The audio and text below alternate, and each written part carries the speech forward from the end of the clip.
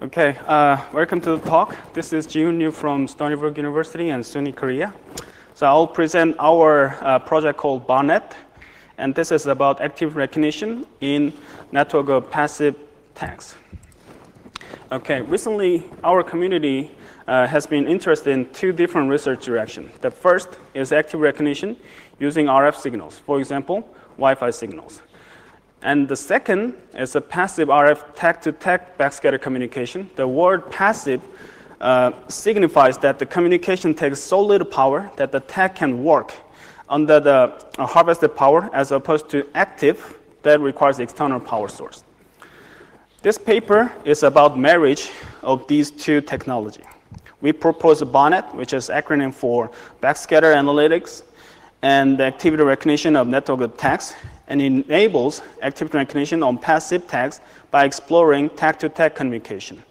One of the reasons we are interested in this is to improve the scalability. I show some pictures to make it clear. So in Wi-Fi-based activity recognition, we are limited by number of Wi-Fi devices.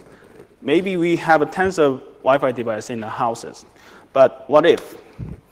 If we go to RFID, we may have hundreds of hundreds of communication links. So we can explore a large number of tags, but again, all the processing must be happen on the RFID reader side, as observing the link requires significant signal processing that tags are unable to do. So now imagine that the tags talk between themselves by utilizing RF signal power present in the environment. So if we can analyze the wireless channel, we can explore all the possible tag-to-tag link. This is order n-squared channel. This provides much richer set of information. So what is the core scientific challenge in here? Activity recognition is quantification of wireless channel variation in response to activity. Generally speaking, this requires some amount of complex signal processing in the radio, such as IQ demodulation. This relies on activity radio at the receiver. In BARNET, we must achieve similar wireless channel quantification on passive tags that operates on harvested RF power. So we cannot use the same idea used in active radio-based technologies. So let's talk about the basic backscatter link first. Basic backscatter links involves an excitation source and two radioless passive tags. Backscatter happens by varying the reflection coefficient of TX antenna between two states, leading to backscatter modulation. At RX tag, the modulated backscatter is superimposed with the excitation signal. Lack of active radio means no IQ demodulation. And received signal is demodulated using passive envelope detector. Envelope detector output is the difference in received amplitude between the two modulation states, delta V. And this delta V can be measurable with sub-microwatt SAR-based ADC. Conventional channel estimation cannot be applied on passive tags.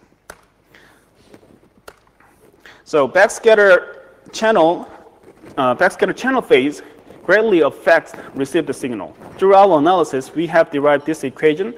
We wrote the detailed derivation of the equation on the paper. I'm not going to derive this equation on the talk, but you can find the detail on the paper. So delta V is a function of backscatter amplitude and backscatter phase, and also the deterministic phase offset controlled by the tag modulator. By changing phi, we can collect the corresponding delta V. Okay, the figure shows the collect delta V with k different phases, where delta V is a 0, meaning that theta Vc is a pi over 2 minus theta k. Just quick reminder that the cosine goes to 0, pi over 2.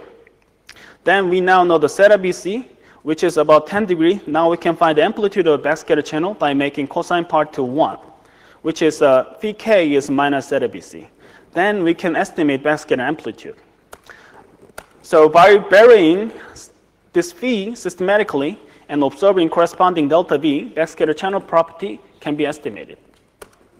So BARNET has multiple proving, we call the MPP, at the TX tag, and it is simply multiple phases over sequences of different phases. We systematically control phi at the TX. Then RX, BARNET estimates the BCSI. BCSI is a backscatter channel state information, and based on this delta V. BCSI has more features, but the core is the backscatter phase and backscatter amplitude. So we only talk about the core in this talk. The figure shows how MPP works on real measurement. The TX systematically control the V, and RX tech estimate phase and amplitude. This is a backscatter phase and amplitude at time T1, then time T2 estimate, time T3 estimate, and sequentially. So MPP empowers the passive tech link with the ability to perform channel estimation without IQ demodulation, a completely passive technique to measure channel state information. This is BARNET. So this is our full-fledged BARNET architecture in ASIC design. It consists of envelope detector, which detects an envelope of received signal, and simple comparator for basic backscatter communication. ADC is plugged parallelly with comparator, and BCSI feature is estimated on the simple logic. There are other components for BCSI, which can find the detail on the paper. Based on this design, we can estimate that the power consumption of these blocks is an order of few microwatts. So with power consumption about 3 microwatt and assume 30% efficiency of power bursting circuit, BARNET tags could operate from the harvested RF energy in the environment in which the input power is on the order of -20 dBm. So this is our prototype BARNET, which is implemented on PCB. It has a 10-way RF switch and an envelope detector, and MSP430 as an ultra-low power microprocessor. In total, tech consumes hundreds of microwatt of power in our measurement of this prototype. An off-the-shelf device, 16-bit ADC, is plugged for verification of BCSI on BARNET. So BCSI consists of backscatter phase, backscatter amplitude. The below figure shows 3 different activity: falling, a blue line; standing, red line; walking, black line, in 2 different subjects. For example, blue solid line clearly shows a feature vector's consistency, and two solid blue lines are the repetition of the falling activity from subject 1, and dotted blue line is the same activity from subject 2. The red solid lines are standing up from subject 1, and dotted lines are from subject 2. The black line is walking activity from 2 subjects. So backscattering phase feature can separate falling activity from standing, walking activities. Meanwhile, hard to separate between standing and walking. The second column, backscatter amplitude, shows the clear separation between standing and walking. Meanwhile, hard to distinguish between falling and standing. The combination of these features make BCSI possible to use for RF activity recognition. So we evaluate our BCSI-based BARNET in our lab environment. 9 research participants were recruited for the evaluation. They were instructed to do 8 daily activity: brushing, folding, running, standing still, and 2 waving. The tags was set to 10 channel phases and sent a packet at 10 kbps with middle encoding. Each activity was recorded for 2.5 seconds at 80K samples per second with 16-bit off-the-shelf ADC.